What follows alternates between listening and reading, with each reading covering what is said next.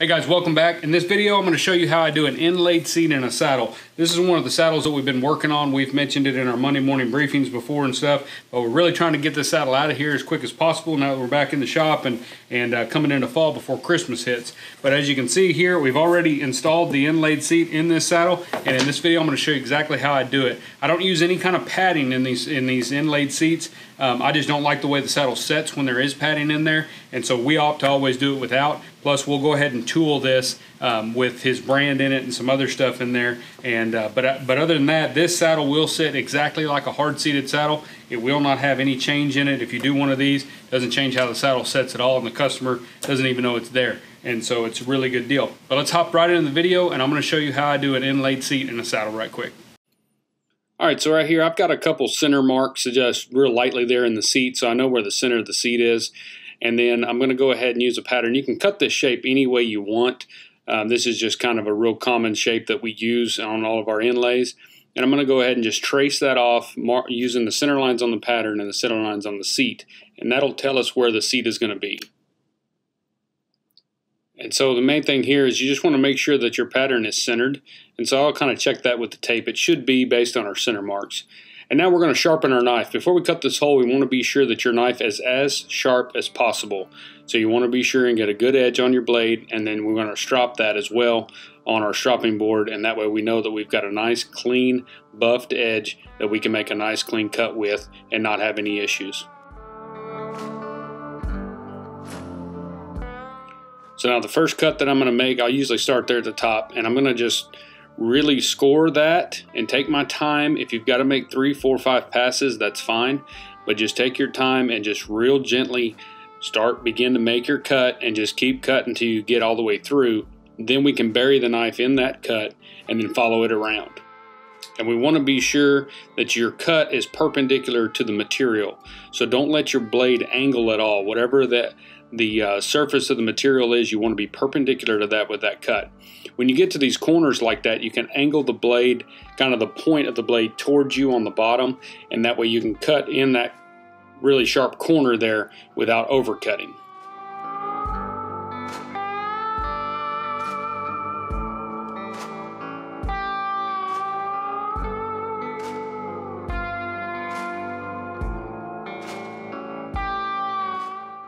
Alright, so now we've got our plug cut out, and now we're going to go ahead and cut our material. I'm going to tool this seat, so we're just going to take a piece of 3/4. You want a nice firm piece, don't cut it out of the belly where it's all shaggy or anything, but we're going to go ahead and cut this, and I'm going to oversize cut it probably about an inch, inch and a half, something like that. You need plenty of feather hanging out after we shape this and put it in so that we can sew it in place. You can do this exact same seat with an exotic leather like an ostrich or an alligator or caiman, something like that. You can also do a split leather and do a stitch pattern if you'd like. And if you're going to add foam, you can definitely cut your foam and glue it to this plug as well, but we're not going to use any foam in ours. And so we'll go ahead and get that piece cut. And like I said, that's just a piece of 3/4 ounce Herman Oak Leather. And then we're going to go ahead and skive the edge of this really nice and flat, and that way we don't have any kind of bumps or lumps underneath our seat whenever we put this in. So we'll just real lightly just skive about a, I don't know, 3/4 of an inch in, just a nice long feathered taper there, and just get that skived up.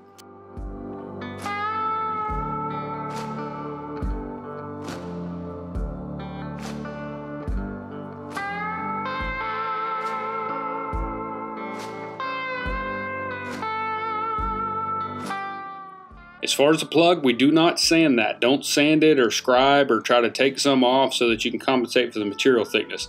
Leave it alone. Just I don't even sand it at all to shape it up. You need to make sure that your first cut is good, but then we will edge it, and I'll use a number 3 edger just to edge the top so that the leather makes a nice smooth roll over the edge of that. But I do not sand or take any of the material off. I find that it'll tighten up the seat and really fill the hole. The times that we've tried to sand that a little bit, we've ended up with some gaps in the seat around the edge of that. So don't do anything to it other than just edge the top piece of that. Now we've got our liner and our plug. We're going to go ahead and put a good coat of glue on here. I do 3 coats on this, 2 to 3 coats, depending on how your leather's reacting to the glue, but get it glued well. And then on the plug, when you glue it, you're going to glue the top and then also all along around the edge. Don't glue the back of it, but you're going to glue around the edge because we want that leather to stick when we form it to that. Now here, while that's drying, we'll go ahead and take our seat and we'll lightly sand the hole. This is just to kind of shape it up and get it ready to edge slick. And so we're just going to real lightly just sand around in there. Try not to misshape or take too much off to where you change the shape of that hole, because here's where you'll get those gaps around when you put that plug back in. So just be sure and just real lightly sand it just enough to get a nice edge slicking on that, and then we'll go ahead and groove this and edge it. So now I'm just going to take my groover and just groove our stitch line. It's a lot easier to do it right now than when the seat's in there, so go ahead and groove it if you are going to groove your stitch line.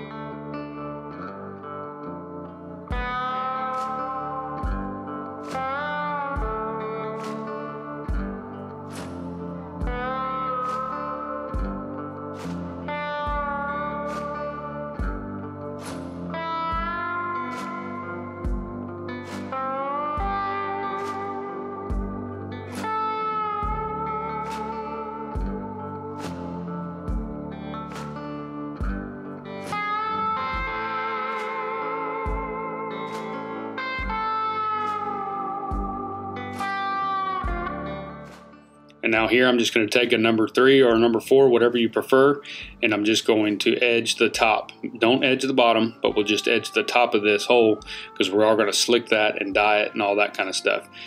And so we'll go ahead and edge that right there, and then we'll go ahead and get to slicking that with our normal edge slicking process. We do have a video on showing you how to slick edges, so you can certainly go back and check that out.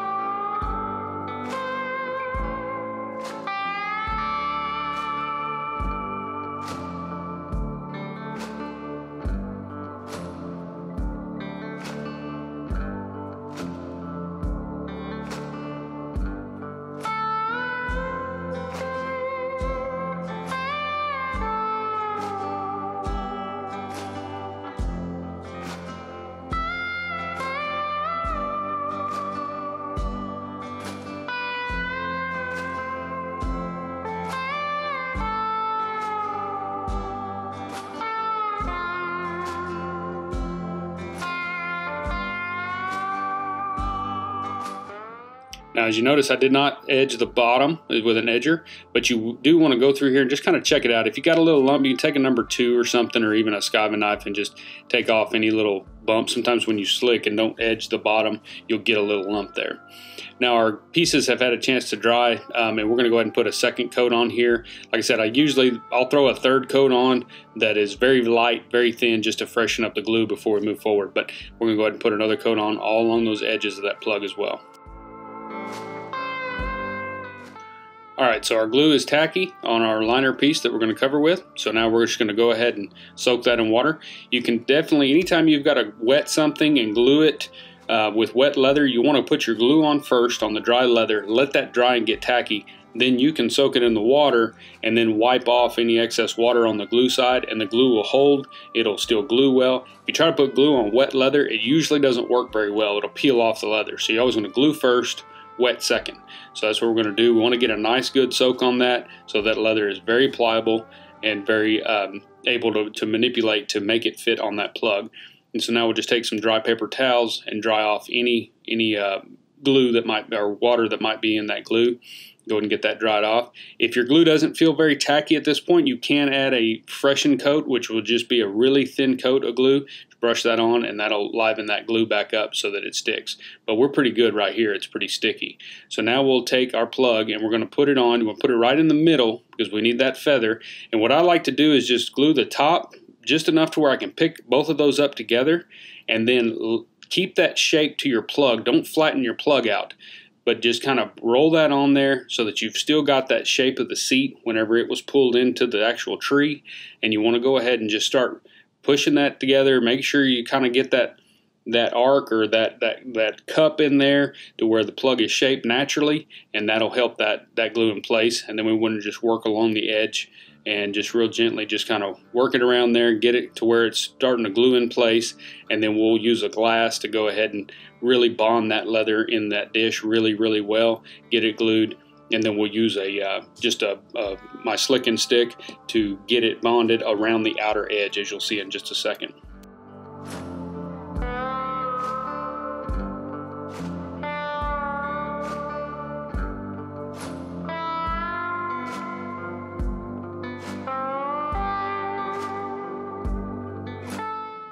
Now this piece of leather is getting just a little bit dry, so we're going to go ahead and re-wet it with a spray bottle just to keep that leather nice and pliable.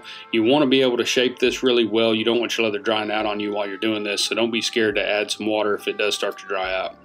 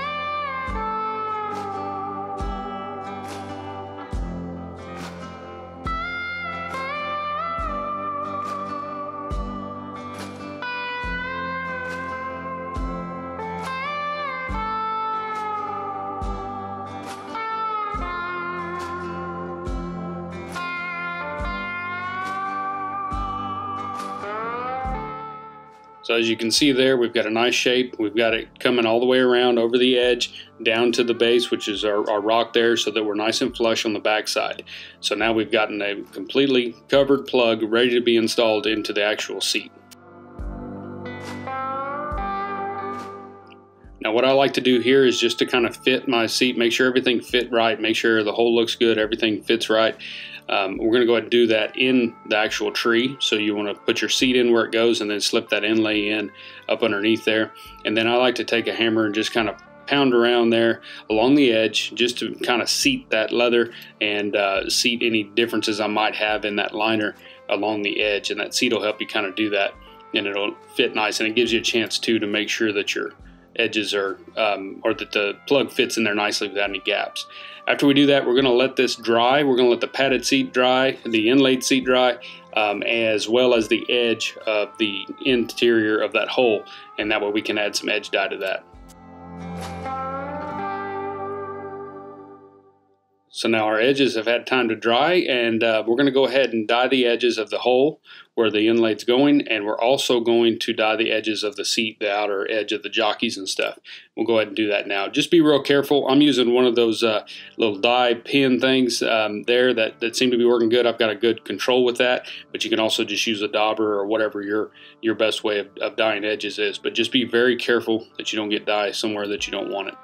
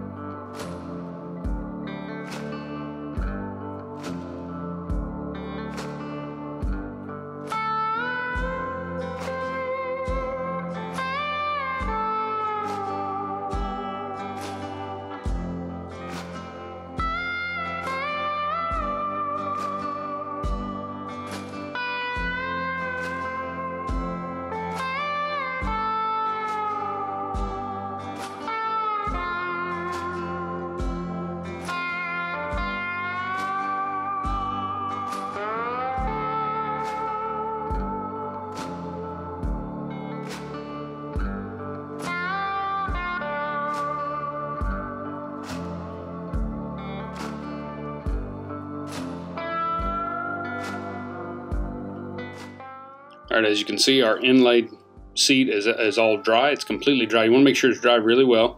And then now we'll go ahead and put glue everywhere that the seat is going to be, being very careful not to get it on the portion of the seat that'll be sticking through the hole. So don't get it up along the edges too close, but you want to glue close enough to where that hole will glue up nice and tight against the plug. And so we're going to do 2 coats on this, and we're also going to glue the seat here in just a second.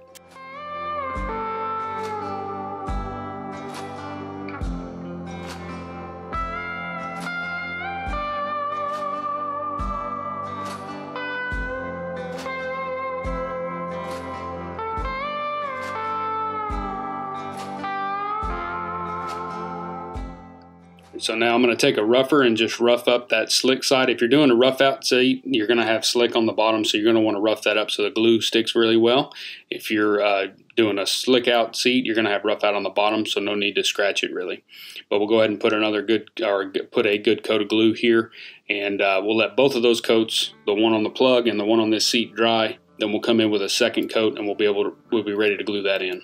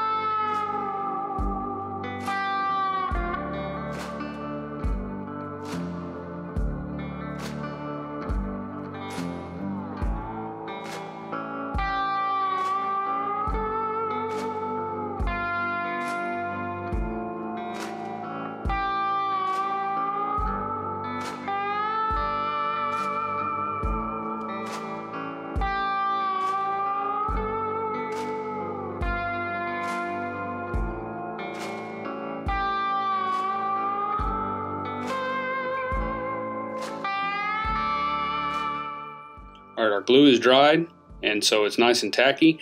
I like to start at those points on the seat, so the front part of the inlay and those 2 points, one on each side. I like to line those up first and then work my way towards the back. You want to glue this in while it's in the tree. Don't try to glue this in off of the tree on the bench or something. Just put your inlay in where it goes. It should be already where it is. And then put your seat in over the top of that. And as you glue this thing in, be sure and push the edges of that hole up against that plug nice and tight. Everything should fit good. We've already pre-fit everything, but just glue it in there. And those 2 points help to line everything up so that you get all that in straight and not crooked. But we're going to glue that in, pushing it up against the plug, and then we'll hammer that in place and we'll be ready to stitch it.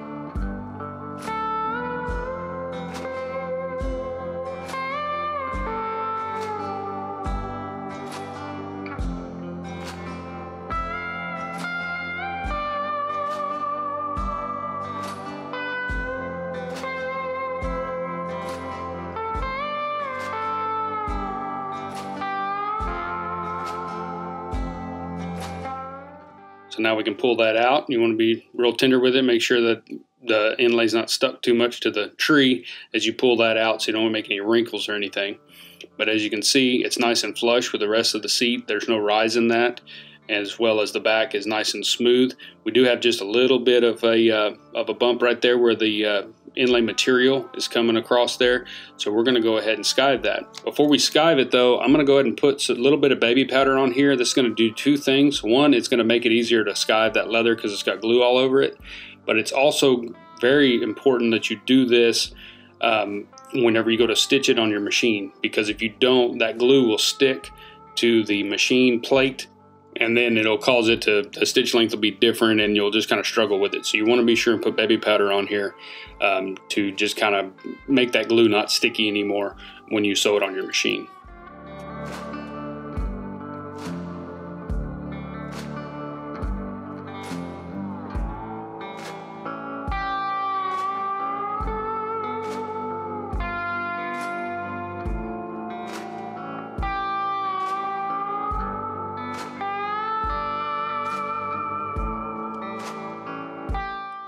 Alright, so now we've got over here to the Cobra Class 4, which is what we're going to sew this on. I don't put any kind of different plates or anything on there, but I do change to the right toe pressure foot. And we do that because the way, if you have the left on, you've got to sew it kind of backwards where the bulk of the material is in the throat of the machine. And so I like to change to the right toe pressure foot so that the bulk of that seat will stay on the outside of the machine. Because you're kind of sewing it differently, and so you'll kind of see that as you put that together.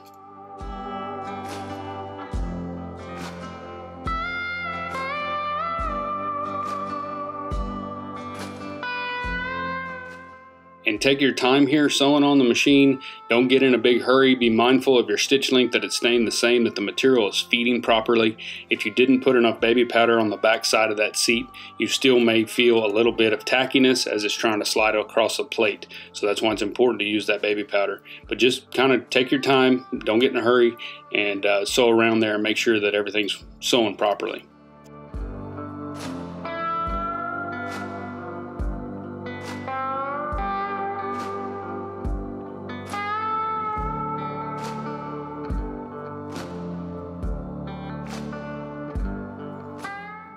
So there's our inlay, it's all sewn in, and we'll go ahead and cut these stitches here and just kind of check the seat, make sure everything looks good, make sure the stitches on the back side look good, that we don't have any issues or any problems. Everything should be smooth on the back side, and now it's all one unit just like any other hard seat, and will be installed as such. There's no difference in that. There's no padding to deal with. There's nothing different about this and a hard seat at this point now.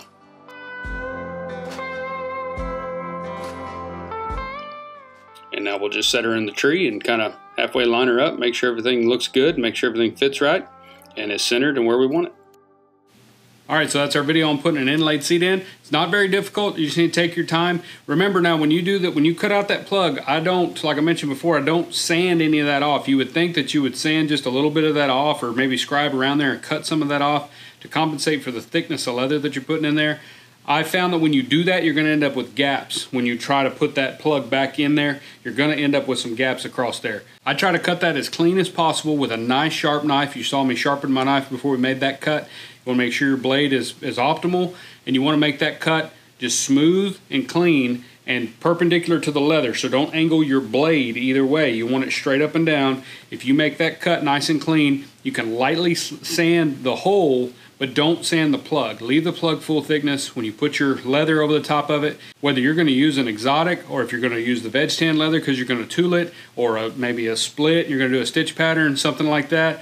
Whatever material you're going to use, it's going to compensate for any little subtleties in there, and the movement in the material thickness. When you put that plug back in, I think it just tightens that hole up, tightens up the entire seat, makes that inlay to where you don't have any gaps. So I don't suggest sanding that at all. If you want to sand the inside of the hole a little bit just to clean it up, that's fine, but don't get too crazy, don't take too much off. But inlays, they're not really hard, they're kind of fun, and if you're going to tool them, it gives you another spot just to add some more decoration, and I think it's a really neat look, and like I said, it's going to sit just like a hard seat.